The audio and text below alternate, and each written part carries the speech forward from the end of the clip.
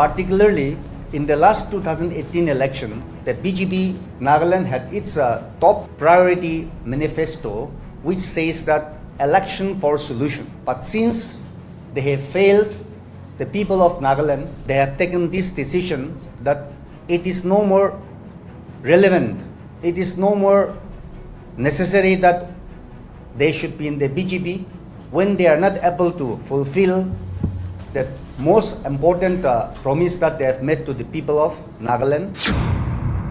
They have decided to join JDU because of the reason that I would like to thank Almighty God for this wonderful day, and I would also like to express my gratitude to the press fraternity for availing your time to come to this press conference, for giving us an opportunity to convey to the people of Nagaland the recent development that has taken place within the JDU. On this auspicious occasion, as we conduct this press conference, I would like to welcome three former BJP unit presidents who have taken a very positive, very well-thought decision to leave the BJP and join JDU with the hope that JDU will bring change in the state of Nagaland. I would, first of all, I would like to have an introduction for your consumption and for the interest of people out here. I am the state president, Senchimo NSN Lotha. I would like to, from that side, I would like to introduce our General Secretary, Kito Rotoka, our State Secretary, Hatpawang, our newly joined former District President of Kohima, Seyiekhrielie Nagi, and our former District President of Peren, Tingsangai, Pamei, and our former President of BJP Wokha unit, Yanthungo, Kikon, and our State General Secretary, Msumungpa Bongen. Well, as per the public statement that has been given and that has been handed over to you, our three former district presidents of BJP have taken this constructive decision because of reasons which they have already appended with their signature. Number one, since they have lost faith in the leadership of the BJP Nagaland, particularly in the last 2018 election, the BJP Nagaland had its top priority manifesto, which says that election for solution. But since they have failed the people of Nagaland, they have taken this decision that it is no more relevant, it is no more necessary that they should be in the BJP when they are not able to fulfill the most important promise that they have made to the people of Nagaland. And secondly, they have decided to join JDU because of the reason that under the supreme leadership of Sri Nitish Kumar, Honorable Chief Minister of Bihar, and under the dynamic national presidency of JDU, Sri Rajiv Ranjan Singh, since the JDU has taken a stand, especially during the October 11 visit of Sri Nitish Kumar in Dimapur, he has declared that the JDU will sincerely, very actively support for a peaceful solution to the vexed Naga problem. And Sri Nitish Kumar ji himself has said that I will not only support verbally, but I will try to throw the active support of other political parties and rally with them so that the long pending problem of the Nagas vis-a-vis political movement will be brought to an honorable end. So because of these reasons, they have decided to join JDU after resigning from BJP. This is the main reason for which we have called this press conference. I would like either the press to ask question, or I would like our colleagues and all to make supplementation. I'm very optimistic to be here in this press conference. At the very outset, I'm thankful to God for this beautiful time. And media persons, Honorable JDU State President, General Secretary and his colleagues, and my colleagues, two former BJP President, we would like to express our gratitude to the Honorable JDU President for willingly accepting our joining to the JDU Party 4.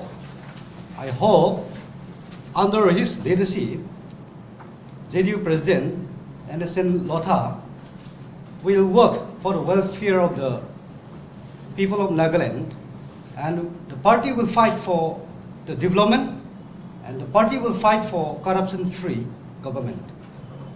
Thank you. Question. Whatever reason we have given, we have written, given it to you. And I would just like to say one thing, that the present leadership in the BJP, we feel that it's going nowhere. And we have high hope in the GTV leadership, both at the national level and state level. And we feel that if we want to work for the welfare of our state and for the welfare of the youth, it's the best platform would be GDP, and that's why we are joining the GDP. Thank you. Does the resignation also include the rank and file of the district unit, or is it only the 3 individuals who are representing? As of today, though, only 3 of us. Yes. But in the future, there might be a lot of shifting from both state level and district level. So whatever there is to come, and I've mentioned in my resignation letter. So other than that, I have no problem. Thank you for the time. And as you have about the solution. But before that, I just want to say a few words about the party. As we all experience and we have faced that during the Congress regime also, we have seen how the Congress has ruled in Nagaland. And after that, NPF, and after that, NDPP and BJP aligned government. And we have seen so many things. But the motto of the NDPP is that a change is coming, but nothing has come. We have not seen anything. And even in BJP also, in our own party, we have experienced so many things, but nothing has come up. So because of that, we have decided that and we have seen that this party will do nothing, and we have to bring another new party to rule in Nagaland so that the real change may happen in our land. So because of that, we are joining JDU, and our sir is here. I know him before, and he was a student leader before, and he was a good leader and a young and dynamic leader.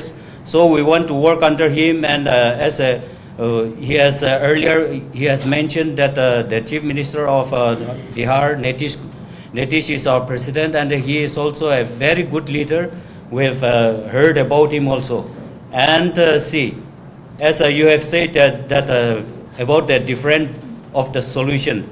So on that matter too, we have seen that if the new government come and take up the government, and we can proceed to other way. Otherwise, solution is coming. Many times it's happened like that, but nothing it's come out. So we thought that we will join to this new party and will bring a new things and new changes to our people. Well, first of all, let me also remind you that JDU is such a party where we have our outlook is national, but our functioning is regional. So what the state unit of JDU, Nagaland, decides is always the decision of the JDU at the center. In this aspect, we have taken a very clear stand as far as the approach to Naga political problem is concerned. Our stand is that Government of India has recognized that Naga problem, Naga history, Naga issue is a unique one. Therefore, we stand by the fact that if it is unique, solution also should be unique. And we cannot be equal with other movements that are taking place in different parts of the country. Since it has been officially accepted that Naga issue is unique, solution should be unique, and in that respect, the flag and constitution must be addressed. Until and unless the issue of the flag and constitution is addressed, there is no solution at all. That is the stand, and this stand is well accepted by the JDU at the national level, for which Nitish Kumar has made it very clear that they will support the cause. And for your information, the JDU, even nationally, we are against the application of Article 370. And I think Article 370 is well known to all of you. So that speaks itself where our party stands. Have the JDU state unit made any contacts with any of the Naga political groups? Yes, we have met them and we keep on meeting them. And for the reminder of everyone, we practice what we put in a manifesto. Naga political issue is also a part of our manifesto since 2018. We haven't been given an opportunity to practice that, but in our own aspect, the JDU is the first ever political party from Nagaland to stage a dharna in Delhi for an early solution, and that also included our erstwhile minister, Mr. Kaito, who was also a part of the dharna. So, with what little given opportunity we got, we did. And that is what we can prove it, that we stand by what we manifest. Lastly, in regards to next year's election, state election, have you drawn any sort of plan towards like what the party will try to do? Well, election is yet to be announced. Once election is announced, we will also come out with our own strategy. And we are very hopeful that this time we will be able to score much better than what we did in 2018.